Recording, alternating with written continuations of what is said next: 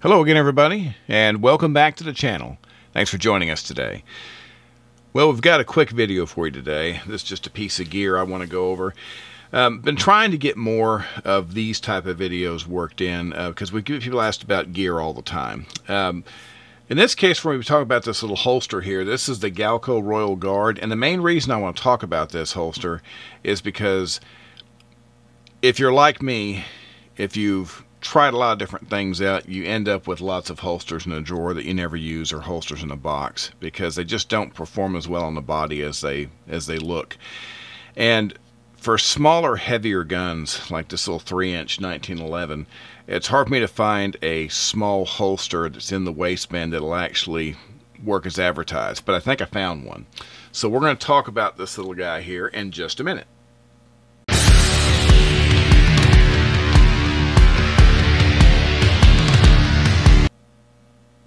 Alright, once again, welcome back. Thanks for being with us. If you like our content, don't forget to subscribe. That's something you can do by hitting that little button in the lower right hand corner, or you can roll down below the video on your mobile device and do it that way. It helps us out a lot, and we really appreciate it. So, Galco Royal Guard, let's have a look at this thing. So, one of the problems that I have, let me take this guy out here for a second so you can look at just the holster. I will often look at a small holster that's supposed to be good for, larger guns or heavier guns, and they're always a letdown.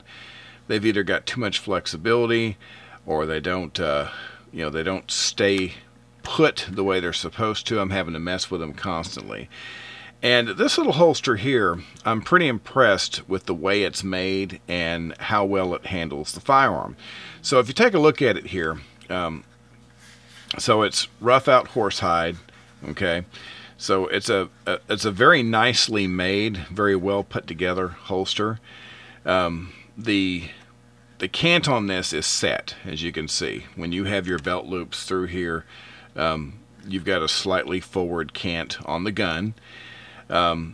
It has a metal reinforced mouth, and what's really nice about that is that when you are trying to put the gun back in the holster, it holds its shape a lot better than some other holsters. One of the challenges I found is that you can pull your gun out, and it's trying to get it back in without having to either loosen your belt or take the holster off that can be a problem. And with this reinforcement here on the mouth, it's a very strong little setup, and the pistol goes in very well. Like I said, the construction is really good. It's got some really nice, stitching and heavy-duty leather that's gone into this thing. And the loops are very heavy-duty. So just a really nice setup, and you can really tell where they put the money into this thing. Alright, so we're going to take a look at what it's like to actually have this thing on. And so I've always felt like it's a little bit awkward to try and show you on someone while they're standing up, but let's actually show you how you would actually wear this with your carry belt. So I typically will carry in about the 3 o'clock position. So you can undo your snaps here. You could also, of course, just leave these together and thread your belt through if you wanted to, but since I'm putting it on this way, I'm just going to show you. Like I said, it's real easy. All you got to do is just slip your belt through the loops there, and then put it to the inside, and then you're there. It's very, very easy. And of course, when you have your firearm inside the holster, you've got that slightly forward cant. See how easy that just slips right in there? Now this is a leather holster, and of course it's going to break in over time, but what I like about this is that if you look at it, okay, so look at what's against the body. I always try and tell people, if you want to think about how a firearm is going to feel and carry, well, look at how it goes on the body. So you've got the leather, okay, and then the only part that's going to be against you is going to be the grip. Now, if you're used to carrying a 1911 or really any other gun that is fairly heavy in a small holster, you already know that you're going to have something touching you whenever it comes out. What I really like about this is that once you've got this up against the body, it's a lot more stable than a lot of these smaller holsters that I've tried in the same configuration. So I've been pretty impressed so far with this holster. And, you know, they've been making this for a long time. And like I said, they've made some additional recent improvements to the holster. But I feel like as far as materials and workmanship and how well the firearm goes in the holster and how easy it is to draw and then return it to the holster, this is one of the better options that I've seen. So, not bad. So overall, how do we feel about the Royal Guard? Well, I think it's really well made.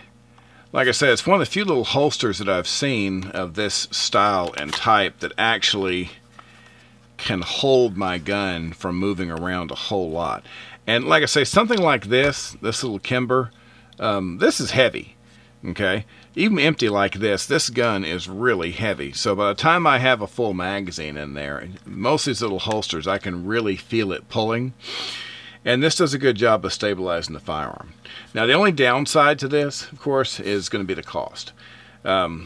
These are not cheap little holsters. I was actually surprised how much they were. I think I paid, you know, they were over $150, and that's before the price recently went up a little bit more. But it's a pretty expensive holster. Now, do I think it's worth it? Well, for me, yeah, I think so. If I find a holster that's made well enough to where I can carry my favorite firearms with a little more comfort and feel like it's a little more secure, then the money's always worth it to me. And it's a very solid feel when it's on the body. And like I said, I like that forward cant that you have it in when you've got it in the belt line.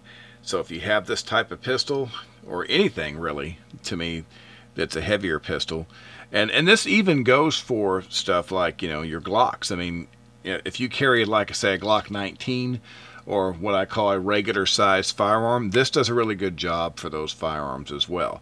I mainly use this as an example is because my 1911s tend to be a little bit heavier than the other guns that I carry. And the fact that this little holster can manage this firearm in comfort, I was pretty impressed by that. So overall, I think it's a great holster. If you're concerned about cost, you might not want to look at this one because it's not the cheapest thing in the world, but it works as advertised. So there you have it.